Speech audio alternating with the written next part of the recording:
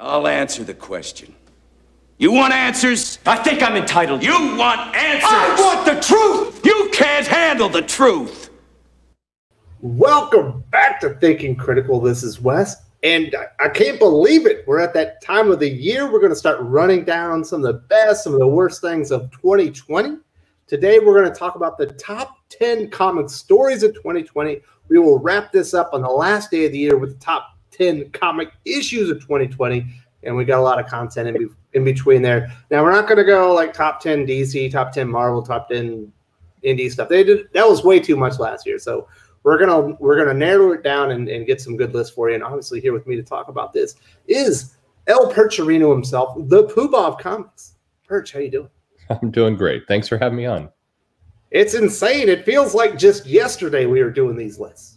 Yes, for 2019. I agree. I remember where I was exactly when we were doing this list last year. This has been a very, very strange year. Very tumultuous, but we have got some very good comic issues and specifically good comic stories that we're going to talk about today. Now, before I get into this, I do want to say, if you haven't subscribed, subscribe, hit the bell for notifications, give us a thumbs up if you enjoy this, give us a thumbs down if you don't. We definitely want to hear your favorite comic stories of 2020. Now, getting to the first one, this one, I'm doing a little bit of a cop-out on my first one. Obviously, DC Comics is heavily invested in these 80th anniversary, giant-sized milestone issues. We've got a lot of them in 2020. I did want to point out two short stories that I thought were very good comic book stories. The first one is called 4 in Green Lantern 80th Anniversary 100-page spectacular. I can't remember the full name, but that one is by Robert Venditti and Rafa Sandoval on art, and it's basically, I don't know, it's the closest thing as you're going to get to a slice of life comic in my list. And then the other one is called Always in the Wonder Woman 750 issue that came out in January. Shockingly, this one was written by Vita Ayala. It's the best comic I've ever written or read by her. It's about Diana Prince kind of going back and revisiting, I think her name is Silver Swan, after she kind of saved her. I just thought they were both brilliant. Yeah, they were good stories. I think the Always story wound up kind of capping and fixing a lot of things in the run that I believe was G. Willow Wilson, I think, who originally did this, the story that this was kind of teeing up. And I think Vita did a very good job of fixing that. So it was a solid story. And 4, I think, was a very good book. All around a very, very good book. I think it proved why a lot of people were hoping Robert Venditti would have something to do with Green Lantern or Justice League or somewhere. I think he does a really good job with these characters. And these are both very, very good stories in the anniversary. I think these were the top stories in those anniversary issues by probably a pretty good margin. Yeah, I almost shed a tear reading 4. Obviously, I expected nothing less really from Robert Venditti on Green Lantern, but I was shocked by Vita Ayala. Gail Simone has had a classic run on Wonder Woman. Greg Rucka has had a classic run on Wonder Woman. The big story in that was going to be Scott Snyder resetting Diana Prince as the very first hero in the DC universe. And I thought Vita Ayala actually kind of showed them all up. Very surprising. Yeah, that was the best story. And I guarantee you a lot of the people listening to this are going, what the hell right now? But seriously, it is. Go read it. The art's good too. I can't remember the artist's name, but she did a great job. Yeah, it's a solid story for sure. All right, so let's get down to number 9.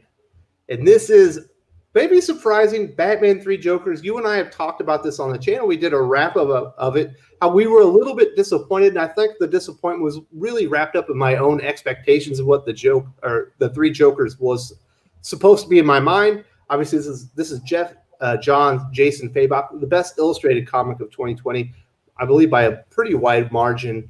Yeah. Now, this isn't the best Jeff Johns comic story I've ever read, but this is very solid, a very good comic book. And I think history is going to shine very well on this. Obviously, it had been set up in Dark Side Wars, Detective DC Comics Rebirth. And I think he delivered the goods in the end. Yeah, I think so. I think if you came into this thinking this is going to matter to DC continuity and it's going to tie up a bunch of Rebirth storylines and architect part of the DC universe, you're probably disappointed. It's not that. It's a classic Batman detective story.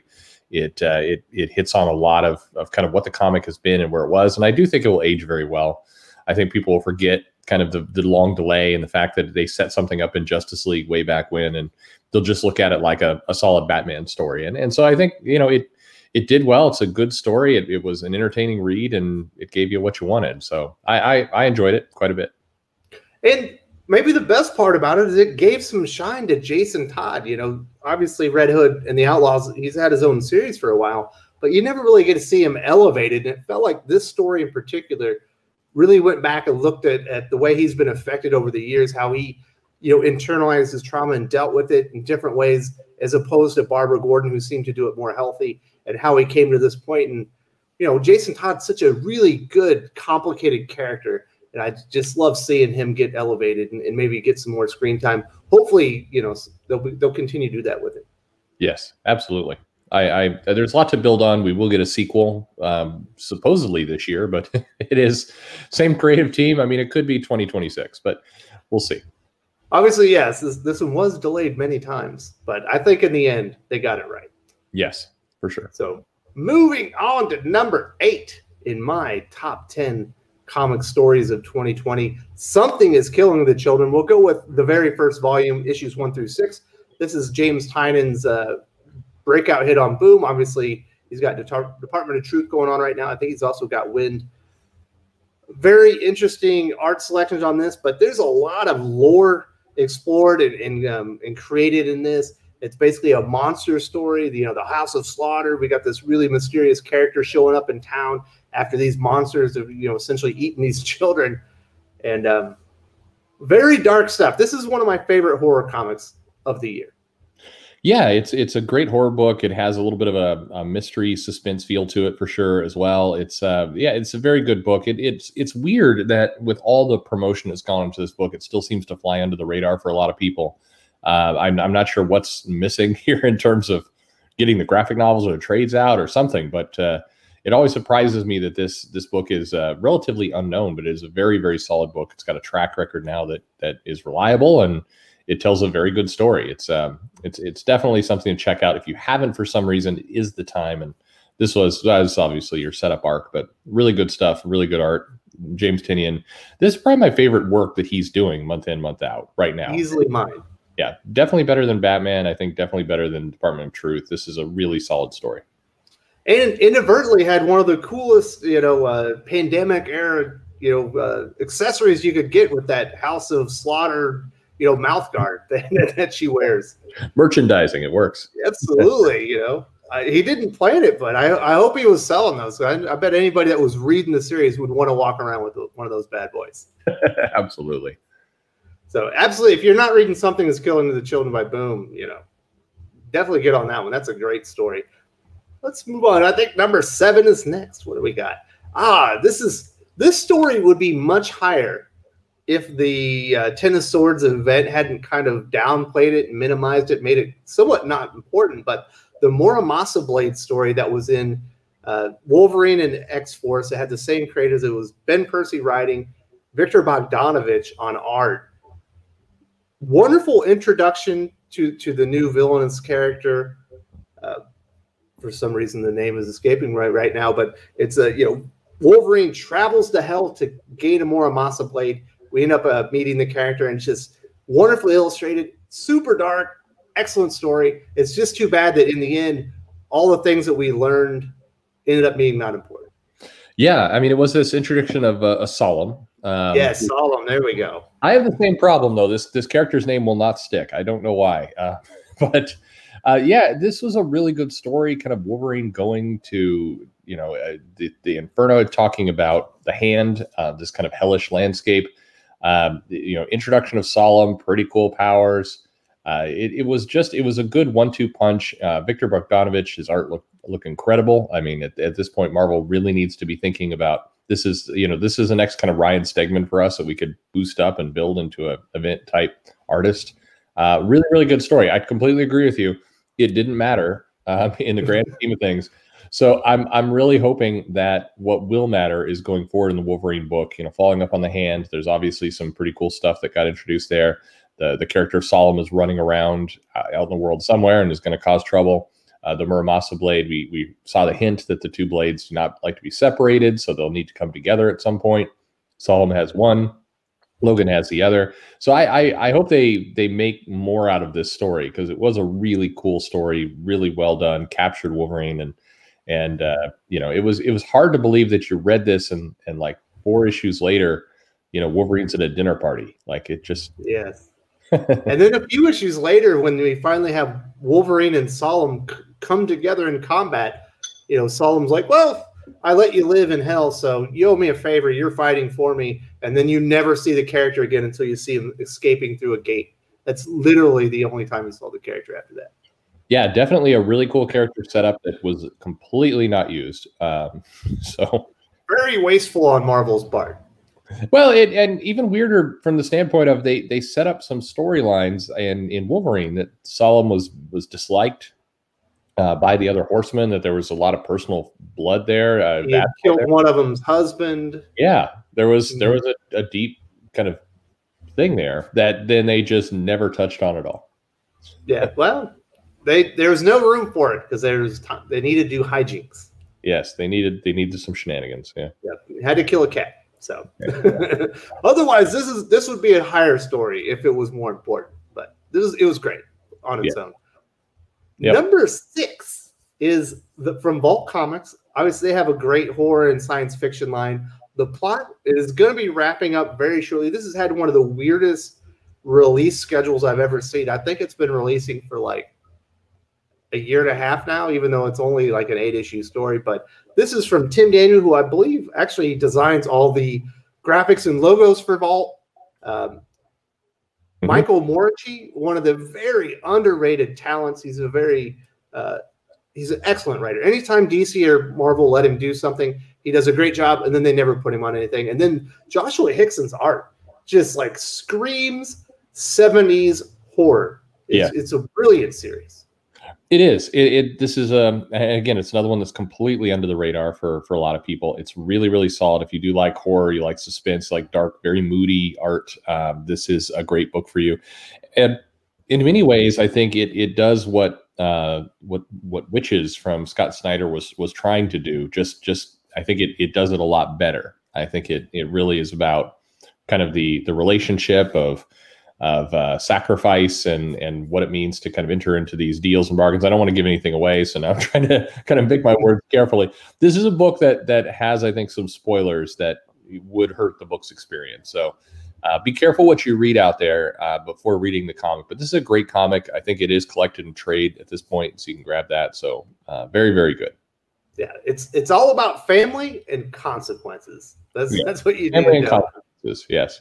Yeah, so super duper moody. I love the use of weather to add to the ambiance and the experience of the comic book. It's just beautifully rendered. An excellent comic book. Hopefully, Tim Daniel and Michael Moriarty keep working together. I know they've done some other books, but absolutely the best comic book out from Vault, and Vault's been doing brilliant work for a couple of years now. Yeah, very, very good. So, moving into the top 5. Me personally, I think Daredevil, as far as superhero comics, has been the best ongoing series, in the industry for quite some time now. I think right around, Mortal Hulk, maybe 22, 23. I think that one started to fall off, and Daredevil just kept ascending. It was hard to pick one story because it's been so consistent. But I'll go with Daredevil Inferno. That was in issue 19 and 20. This is Chip Zdarsky. The primary artist is Marco Cicchetto. He does story arcs at a time. This is pretty awesome. This is like the culmination of everything Zdarsky was building. We've got Crossbones, Rhino, I think Bullseye. They've all descended into Hell's Kitchen to ruin it so the Stromines can buy it for under market value. And you got Daredevil, who's been trying to come to grips with the fact that he murdered somebody. He's back to back with Wilson Fisk as they try to defend the neighborhood and save everybody. Yeah, I mean, it's a cheat, like you said. This built on what was 18 really powerful issues of setting up the plot and some good kind of nuance that character. So you really felt the sacrifice, you felt the destruction, you felt this. And so when Wilson Fisk and Daredevil have to kind of join sides for a period of time, I mean, it's a weighty moment. It's not cheaply put together. Art looks beautiful. I think Marco Cicchetto is just putting out incredible. I mean, even this little thumbnail you've got here, just the color and the use of the whole picture is really, really solid. And it's a real shame Marvel's not promoting this more as a book. Its sales remain fairly low, and it's just hopefully now, I guess with the Elektra reveal, it will get better. But it is an incredible story. Probably Marvel's easily Marvel's consistently best title of the year. Yeah, absolutely. And like I said, this is the culmination at the end. Once they save the neighborhood, Daredevil, who's had the weight of that, the fact that he killed a man, weighing on him. Spider-Man and him had a heart-to-heart earlier in the series, and at the end of this, he kind of turns himself in, and that is the beginning of the next story arc, which is what we're in right now. And just beautifully transitioned from one moment of Daredevil and the story he was working with there, and transitions it perfectly into the next. Yep. Yeah, it's great. It's a great series. I don't know who at this point. You've been watching this channel, and at this point, this is a surprise to you. I'm not sure what to tell you, but definitely go check out Daredevil. Great stuff. Absolutely. So we're getting into the big ones. This one's probably maybe it'll surprise some people. This is my number 4. This is one of my genuine surprises of 2020. There was a slow comic book week, and I didn't really have much to read. And I was like, well, John Carpenter's Vortex 2.0. I like John Carpenter's thing. I like Big Trouble in Little China. I've liked a lot of stuff John Carpenter's done. Let's read this comic book. I immediately figured out he wasn't writing it. And I was like, oh, he probably storyboarded it. But it turns out Mike Sizemore and Dave Kennedy are just blowing it out with this awesome sci-fi horror, alien-themed comic. It feels like, what if when Ripley and Newt, got frozen and they got shipped out, when they got saved, what if when they woke up, they had discovered the aliens and started using them to advance technology and culture on the planet they are at, as to their absolute horror, as they realize that they have no idea what they're actually working with. Yeah, I mean, this is a better, this would be a better Aliens 3 or it definitely, this is where the series should have gone. No, it's funny that Sizemore, it feels like Carpenter. It definitely has that same kind of style of horror and mix of sci-fi and everything else. The art looks really solid on this book. Like you said, very, very, very under the radar. Not a book anybody talks about really, but I think it's from Storm King Comics. I'd never even heard of that label. Storm King Comics, that's right. And I mean, just very silent. Again, nobody talks about it, and it's hard to find this online. Very few people pirate this stuff. I think there's an interesting lesson in here around. I don't believe this company provides a lot of comps out to news sites, and so remarkably, you don't find it online anywhere. So it's like, but not that I'm saying anything, but maybe a little bit. But it's a really good comic. It's worth checking out. You can find it relatively cheap. I was trying to just see while we were talking if there's a trade available for it, but I don't see it. There's definitely a trade for John Carpenter's Vortex, which was the first story. This is actually the sequel. Yeah, I don't think they've done one for 2.0 yet. It is up to 8 issues by the look of things. So it just completed issue number 6. Okay. Oh, yeah, that's right. This one is solicited in advance. So I'm looking in the advanced solicitations, and I'm not seeing any trades for it. But hopefully soon. This is a good book. I would definitely go check it out. It's cheap to come in. It's really strong art. It's a good mood. It's all very, very good. Yeah, I went back and read Vortex, the original. I read it in one sitting. I started reading. I was like, man, this is so good. I love all these characters. And it really builds on all that stuff in 2.0. But you don't even really need to read the first one, because I was able to keep up without it. No, I mean, Sizemore has been around for a bit of time and is a really strong writer. Again, not somebody you hear about, but really, really strong in the science fiction and horror side of the world. And definitely a recommendation to check out. And I just found it looks like they're going to wait until the 8-issue series. It's an 8-issue event or 8-issue book, and then they're going to release the trade. So that's why it's not out yet. There you go. Yeah, absolutely.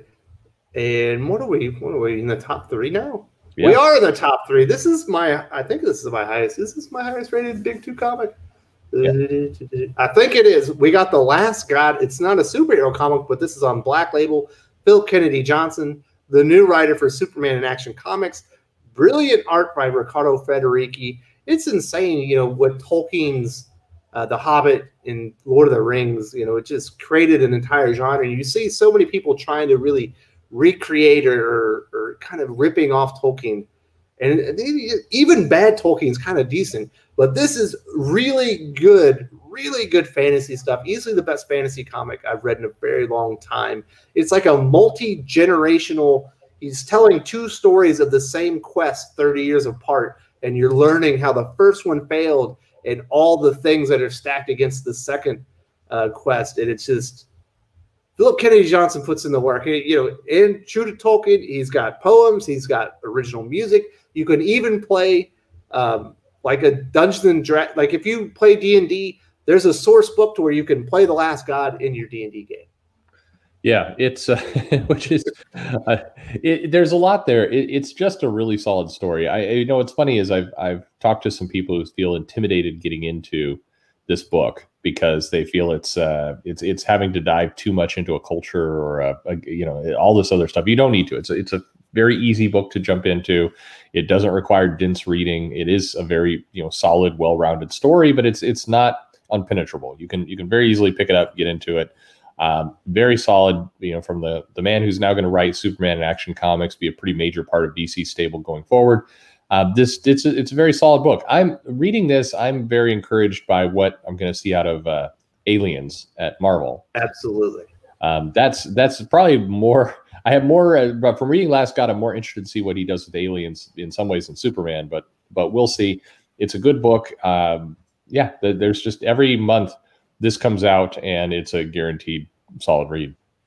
And you can tell he's a musician because this book is crescendoing. It didn't peak in issue number 4 or issue 6. It's peaking as it ends, which is the way it should do. Absolutely. It does not limp to the finish line. No.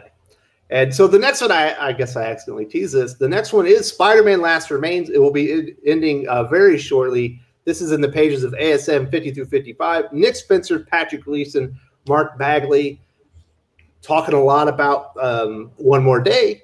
We're seeing a lot of very dark things happening to Peter Parker at the hands of Kindred. We had Kindred, essentially teased for 2 years, starting in issue number 1. It feels like Nick Spencer has really redeemed himself and paid off that reveal. So many times the payoff is underwhelming. This feels like it's exceeded any expectation anyone could have had.